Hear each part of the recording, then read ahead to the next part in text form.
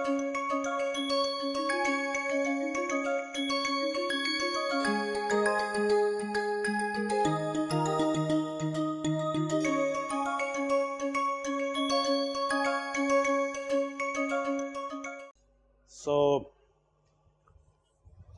that brings us to the final question of basis sets, which we have been trying to avoid because it is too technical.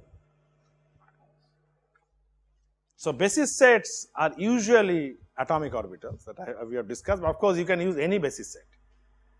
Before I say basis set, there is nothing sacrosanct about basis set. Chemists like to use atomic orbitals. So, I should mention, and that is why we have taken a general non-orthonormal basis set, but your A mu, A nu could have been anything.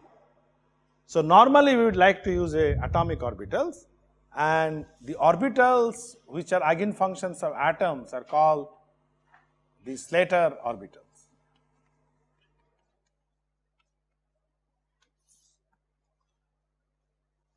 Okay. So, it is basically called Slater orbital. So, one example is hydrogen atom. You have already done Slater orbital. So, Slater orbital, let us say 1s function. Let us take a 1s function, a Slater function. We need not even worry about 1s, it can be 2s, 1s, they will have a similar structure. So, let me call it 1s though.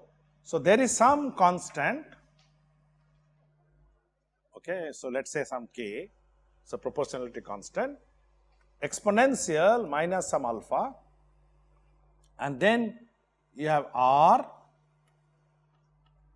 minus Ra, which is the coordinate. So, this is let us say 1s function centered on A. So, this would be a typical form of a Slater function. So, this is basically some constant. Again, I do not want to write the details, but there are some constant. If you look at the hydrogen atom, it is very similar. You have exponential minus r, okay, exponential minus r. So, in general, this Slater function can be like this. I have written it in terms of a vector, again for generality. For hydrogen atom, for example, you just have r, which is a scalar quantity, number. And then you can write down the integrals. The problem with the Slater functions is that they are not very easy to manipulate. And that is the reason people go to what is called the Gaussian functions. The Gaussian functions are easy to manipulate. So, let me write down a form of a Gaussian function, again barring, so phi Gaussian function S type. So, S type centered on atom A again. So, again there is some proportionality constant, I will not bother, let us say some k1, and you have some exponential minus alpha, this can change, this is not the same alpha. So, let me call this let us say some gamma or whatever, some alpha, and then you have modulus r minus Ra square. Note that this modulus is important to make it scalar, okay. So, just as here I made it scalar by taking modulus. Of course, for hydrogen atom, we do not write Ra explicitly because my origin is 0, 0, 0, okay. So, I do not write, so you just get exponential minus r. So, the difference between Gaussian and scalar is just this, that you have a square here and you do not have a square here, and this makes a lot of difference. But we have to understand why should I use a Gaussian, because obviously Slater functions are better. The problem with the Slater function is the following, that when I calculate let us say mu, nu, lambda, sigma integrals. So, mu can be centered on A, nu can be centered on B, lambda can be centered on C, sigma can be centered on D in general in a polyatomic molecule. So, these are integrals and each of them can be Slater. Although I have written only S type, you can write P type, D type and all that. You know, P type, D type will have angular parts and so on. It is not important for the understanding. So, this kind of integrals are called 4-center 2-electron integrals. I hope it is clear why it is called 4-center, because each of the 4 atomic orbitals are centered on 4 different atoms A, B, C, D. Okay. So, they are called 4-center 2-electron integrals. These integrals are considerably complex to evaluate because of the fact that each of them has different Ra, Rb, Rc, Rd. So, they becomes computationally extremely expensive, and that is the reason people did not want to use Slater function. On the other hand, if I use, instead of Slater function, Gaussian functions, then these integrals should be very easy to evaluate for a very simple reason, because Gaussian functions follow a very interesting theorem. So, which I will write the theorem. So, let us see that, let us say that I have two Gaussians. So, let me first state the theorem. So, let us say I am only talking of S-type Gaussian with a center alpha, with an exponent alpha and a center array. Now, let me right away tell some of the nomenclatures that we are going to use. This is the center. I hope it's clear. That's the coordinate. This is what is called the exponent. This is a very important name because it is exponential, under exponential. So, this is generally called exponent. Okay. So, let us say that I have one Gaussian, S-type Gaussian with exponent alpha and a center array. So, I'm not going to write the full thing. Okay. So, that is clear. I multiply by another S-type Gaussian which has an exponent beta and center RB. So, just as mu and nu, you have a center A, center B. Assume instead of Slater they are Gaussians. So, then what I am saying that the product of these is also a Gaussian and exactly S-type with some exponent P and a center RC, some C, RC. Now, this is an excellent theorem because this essentially tells that as I keep multiplying on, let us say, coordinate 1, so I am going to multiply mu and lambda, okay. Then what will happen is that this into this will become one Gaussian on a particular center. This will become another Gaussian on a particular center because their coordinates are different. So, I can't multiply 1 and 2, and the entire thing will then become 2 center 2 electron integral. I hope you understand, except the centers have changed. So, for example, what is the center here? So, first of all, P will become alpha plus beta, and that is very easy. If you do the multiplication, you will see the P becomes alpha plus beta, and RC becomes alpha, it is a alpha times RA plus beta times RB. It is actually a weighted average of RA and RB divided by alpha plus beta. So, note that this is weighted by alpha, the other one is weighted by beta. It can be shown that the new Gaussian has an exponent alpha plus beta and it is centered on alpha RA plus beta RB times alpha divided by alpha plus beta. So, this property of the Gaussian makes these computations extremely easy, because now you have only 2 center integral. So, you have to just multiply your coordinate 1 A and C, coordinate B and D. So, between A and C you will get some center, does not matter A prime, between B and D you will get some B prime, and the entire integral will be a 2 electron integral on 2 Gaussians. So, there will be no longer 4 Gaussians because the product is 1 Gaussian. So, I have already simplified. So, there will be only 2 Gaussian 1 by R12 integrated. So, this makes it much simpler to evaluate, much faster, computationally much simpler to evaluate because of this theorem of the Gaussian functions. So, that is the reason atomic orbitals have to be used as Gaussians, but how? The question is, atomic orbitals are not Gaussians. Actual atomic orbitals are Slater, but you can always say that no, I need a basis, so I do not care. But then the chemist will say, is it a good basis? So, we must go back to the atomic orbitals and see what can I do to express atomic orbitals in terms of Gaussians. Can I do anything? First of all, there are 2 important differences between a Slater and Gaussian functions. So, that is something to be understood. So, these differences take place at r equal to 0. Okay. So, typically at the nucleus of that center, r equal to 0 is essentially nucleus here, or at r equal to Ra, and of course, at r tends to infinity. So, this I can actually say 0 or Ra, I mean depending on what is the atom center, and when r becomes infinity. So, the important property, the Slater function derivative with respect to R is actually non-zero. Whereas, if I do Gaussian function derivative,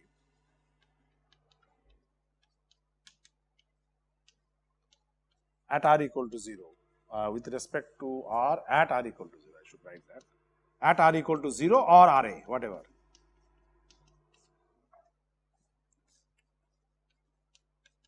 Is actually 0. So, this means my Gaussian cannot represent the Slater function properly. If this is the physics, this is missing a very important physics at R equal to 0. Further, the Gaussian function decays more rapidly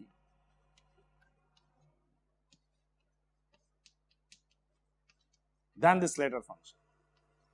And this has a connotation at R equal to infinity. In the limit R equal to infinity, it has a problem. What do you mean by decays? Decays essentially means because it is square, R square, here it is R. So, all of you know exponential minus R square will decay much faster than exponential minus R. So, if Slater decays like this, Gaussian will start to decay something like this. So, it does not represent the physics of the Slater orbital, neither at the origin of the atom. So, when I say R equal to 0, it is actually RA, or R minus RA equal to 0, whatever, nor at R tending to infinity. Of course, the intermediates are also different, but these two differences become extremely difficult to handle.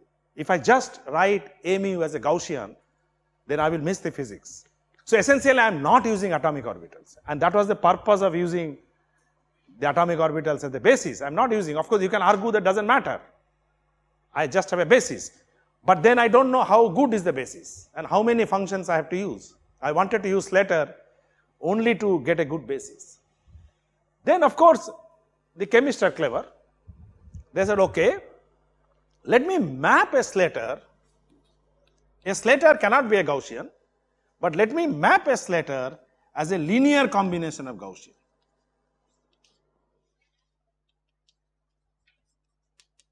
Okay? A linear combination of Gaussian functions. So, let us say I have a S-type Slater. Can I write this S-type Slater as a linear combination of several S-type Gaussians? Now, in principle it is possible because there are two different functions, but the idea is again mathematics. I am representing one function as a linear combination of another set. Alright? I do not want to bring that linear combination inside the Hartree fog. So, what we do is that do an atomic calculation beforehand and find out this linear combination and fix it. So, this linear combination is pre-decided before I start the calculation. So, that today has become part of the basis set. So, I will explain that a little bit without going into details, that this becomes a part of the basis set. For each atom, I know what is hydrogen 1s or what is carbon 2s, carbon 2p, how to expand that into a combination of Gaussian. I first decide even before I go for a calculation. Let us say I want to do a methane calculation, I should find out the expansion of carbon 1s, carbon 2s, carbon 2p, etc. in terms of the Gaussians before I start the calculation. So, I will do a separate calculation for atoms, same thing for the hydrogen, and these are already pre-decided. People have actually worked out lots of calculations for atoms and have pre-decided. So, they then become part of the basis. So, then we say that these integrals are Slater, but we will not use the form of the Slater. We will write them now as this combination of Gaussians, each of them. So, I will of course have a little bit more problem. The integral will not be so simple, but will be a linear combination of several Gaussian integrals, and each of the Gaussian integrals can be done fast. So, the whole thing can still be done quite quickly. So, that is the whole idea of the computation. So, I will explain that how do I write this as a linear combination. Of course, the linear combination by itself brings in a new dimension to the basis set. So, one dimension was what is A mu, atomic orbitals, we will come to that. But each atomic orbital also now I do not know how to represent. How many linear combinations? So that brings a new dimension to the basis set. So then the basis set itself now has two parameters. One is the number of mu, number of atomic orbitals that I want to use, and for each atomic orbitals, how many Gaussians. These two together becomes my basis set. So what I will do now, I will explain in a simple manner by taking examples. So I just wanted to tell you why one Gaussian per se is not good, because they have totally different property from the Slater, but a linear combination is very good. So let's say that I want to do a calculations. I want to go back to my methane calculation as an example, and I first decided my basis sets, atomic basis sets are carbon 1s, carbon 2s, carbon 2p. Let's say I just stop here.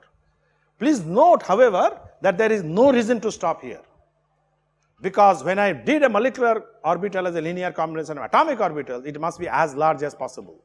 So I would in principle like to have carbon 3s, carbon 3p, carbon 3d and so on. But let's assume for the time being that I stop here. And I must say that you must go at least up to here. Otherwise results will be very bad for a very simple chemistry reason, that this is the valence. You need not worry.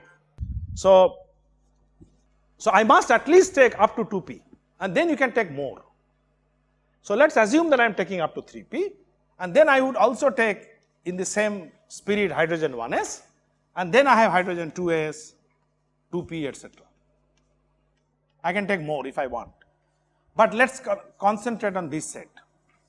So this is basically just the valence only, whatever is actually participating in the bond. So let's assume I take this, but here itself I have first a choice. I can go further, okay? Then my choice is, how do I expand carbon 1s, carbon 2s, carbon 2p in terms of Gaussians? How many Gaussians? Similarly, hydrogen 1s, how many Gaussians? How do I expand? When I expand in terms of Gaussian, remember, the Gaussian has an exponent and a coefficient of expansion. So there are two parameters. So for example, carbon 1s can be written as a linear combination of Gaussians, Gaussian function S type with different exponent alpha I. So that's one way to write it. So this is my S-type Gaussians with different exponent alpha I. For each alpha I have a linear combination of di. This I can be, let's say, 1 to k. So what this essentially says, that I have decided to expand the atomic orbital of carbon 1s as a linear combination of k Gaussian functions, k number of Gaussian functions. Each of them is of course S-type with alpha 1, alpha 2, alpha 3, alpha k as the exponents, which again I choose. Of course, center is same. Yeah, center will be always Ra. Whatever is the center of this carbon 1s, Gaussians will be centered exactly on that. So that is needless to say, because obviously otherwise they will not even represent. So I can make k number of Gaussians to represent carbon 1s. Then I can represent carbon 2s. For carbon 2s, I can include more number of Gaussians or less number of Gaussians. It need not be same number of k. So I can use some other number. So let's say some L, whatever, or k1, k2, whatever, d equal to I equal to 1 to L, again di, so Gaussian function S type with some other alpha i's, okay, and I can keep doing it. So you can now imagine why there are so many basis sets, because first of all I have a choice here, and then I have a plethora of choice here, how to expand, okay, but these are pre-decided. Remember, these things will not come in the SCF calculation, the d and alphas, they are pre-decided. So I am going to simply use them in calculation of the 2 electron integrals or 1 electron integrals. Yes. S type. Yeah. S type. Yeah. That is of course by symmetry. I am not going to expand an S type Slater by P type Gaussian, because that is meaningless. It will become actually 0, the coefficient, expansion coefficient. Yeah. So I am always going to. So if I have P type, I am going to use P type Gaussian. All right. More interestingly, even before I do that, the valence set itself is modified, saying that I can use more number of valence orbitals, and that is very strange. How can you have more number of valence orbitals? What they do, is that, for example, and this is very typical basis, I use a carbon, another valence carbon, I call it 2s prime, and another 2p prime. This is a very typical valence basis set, and each of them would be expanded. 2s and 2p are normally expanded by the same number of functions. 2s prime and 2p prime are also expanded by the same number of functions. This is one type of basis set. Again, it doesn't matter. You know, I'm just telling you one basis set, which I will explain tomorrow.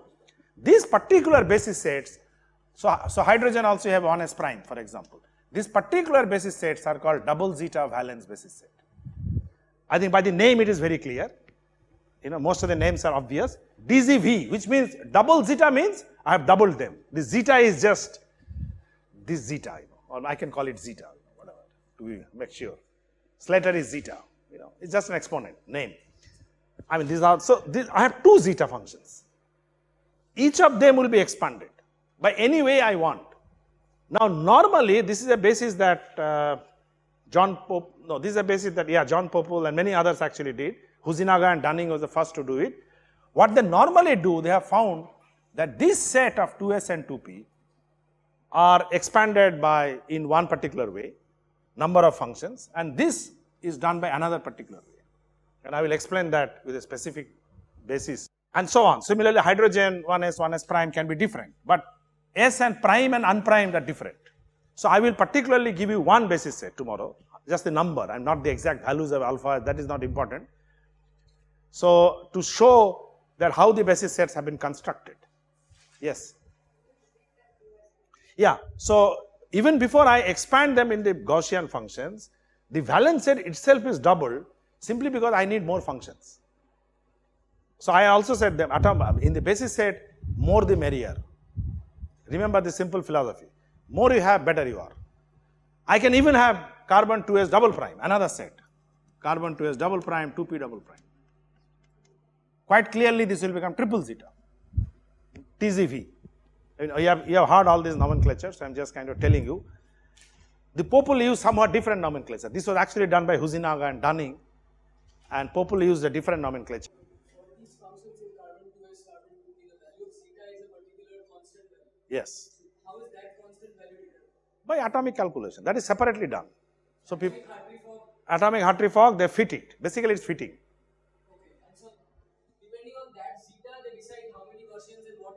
Yes, so this is a lot of trial and error have gone on, fitting. So parameterization. So first they see that after how many numbers is not important to add more. So I am not going to go, it's a very dirty thing. And whole of 40s, 50s people have done so many papers, just fitting. How many Gaussians fit into a Slater? Well as possible.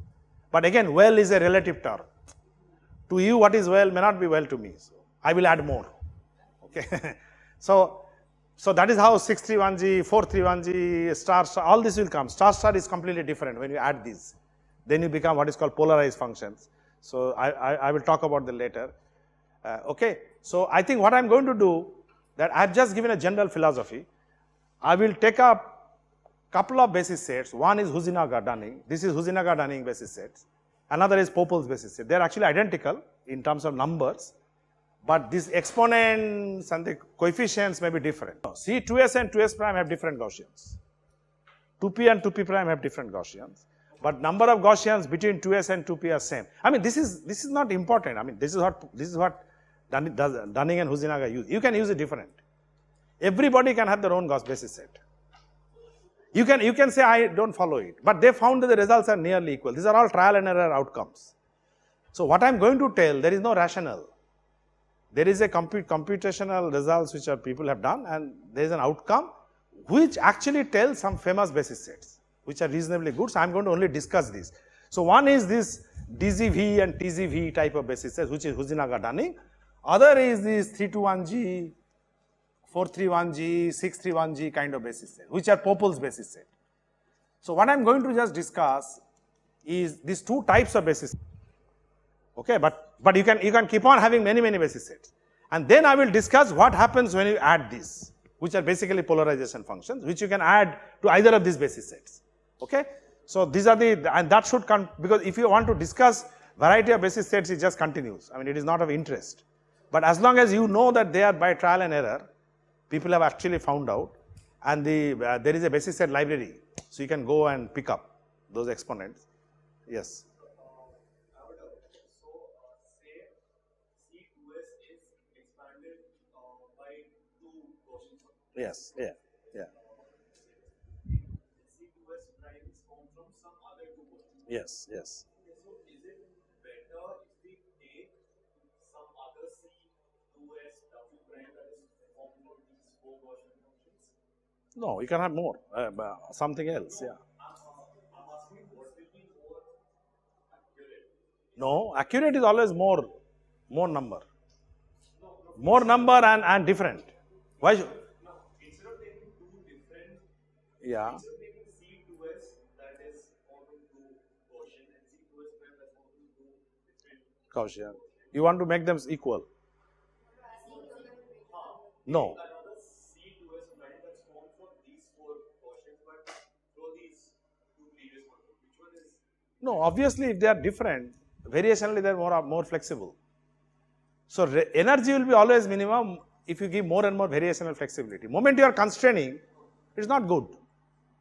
But the people constrain simply because they don't want to have too many Gaussians, and it all depends on what is the accuracy of the result. So this is a trial and error.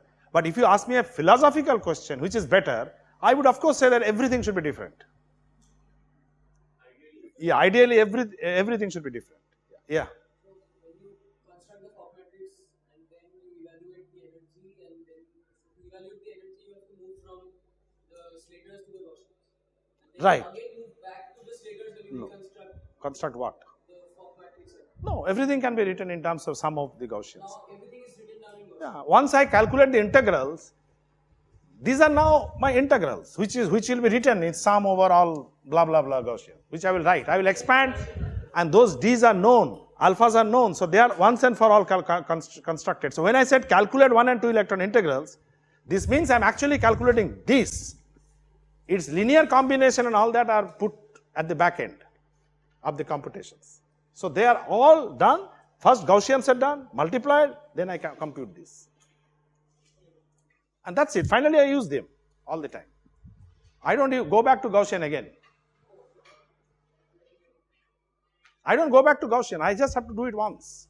So when you suppose on a fixed basis, Yeah. when you take, say, the geometry is fixed for the basis is fixed. Yeah. You get in that algorithm. Yeah. When you evaluate all 2 electron integrals, so you evaluate all integrals in terms of Gaussian, Yes. and then you plug it into the value of saying that this Slater integral is equal to this. Yes. Then you work in Slater. Yeah. So now I don't go back. I have to calculate only once the integral evaluation. So when I gave you a step, calculate 1 and 2 electron integral. In that step, all this is done. After that, it's all Slater again. After that, it is all Slater. Oh, Slater or whatever. I am not using Slater. Okay. In fact, there is a name for it. I will tell you. Contracted Gaussian. These mu are no longer called Slater. They are called CGF. And these functions, which are actual Gaussians, they are called PGF, primitive Gaussians. Primitive means raw Gaussians. They are contracted means linear combination. So we finally, our basis sets are no longer actual basis of atomic orbital. They are actually basis of CGF, contracted Gaussians. And we assume they are Slater. That's it.